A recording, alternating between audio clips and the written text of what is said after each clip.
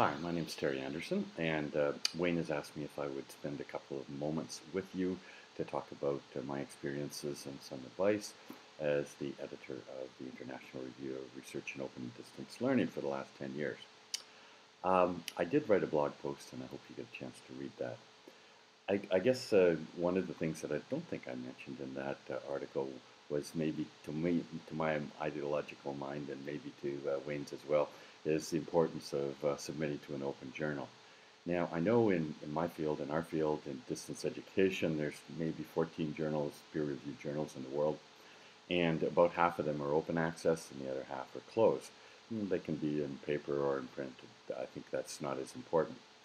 But the value, of course, of publishing in an open access is that they're accessible to people outside of academia and the professions, to which a lot of our research is focused, and they don't discriminate against those who are in developing countries or outside of formal educational institutions. Of course, then you have to decide whether it's the most prestigious journal, and then you start looking at image impact factors and all of the shenanigans that go around Thomson's SSCI and Scopia's rating systems. And I know that in some countries those issues are critically important, but in many others, peer-reviewed from wherever is the main thing. So I guess that's what I would call it being the most important, is that it's access, that it's open access, and that the journal is peer-reviewed. I guess one of the things that you probably already learned in education is to write to the test. You find out what's on the final examination, and that's what you write, or that's what you study.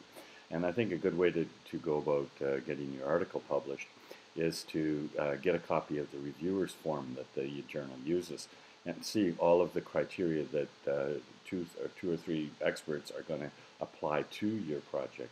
And that will help you to write to that. Make sure you've covered all of those points.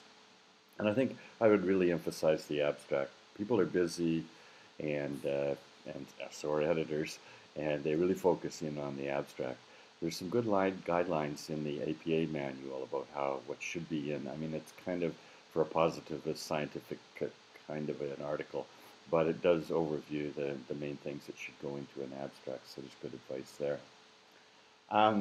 The the next thing to remember is that almost always, in fact, I'm quite proud to say that after 10 years of being the editor of Rodel, there has not been a single article that has been published without revisions. Sometimes those revisions are quite minor, but usually they're 8, 9, 12 separate items that have to be dealt with.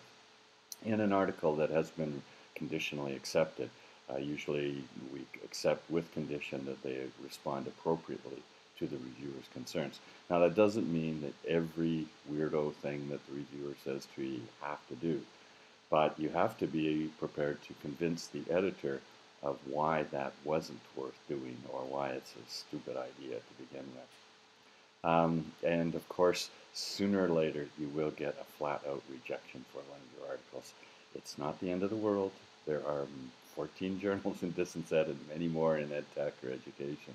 So don't feel badly about taking the reviewer's advice and trying your article at another journal. Do remember, of course, though, that it's quite unethical to have your article submitted to two journals at once, because you're wasting your time, wasting the time of the reviewers and the editors of at least one of those journals. So I think that, again, I'll refer you to that blog post. Please add a comment to that blog post or a question if you want to continue the conversation. And best luck with your publishing. Bye for now.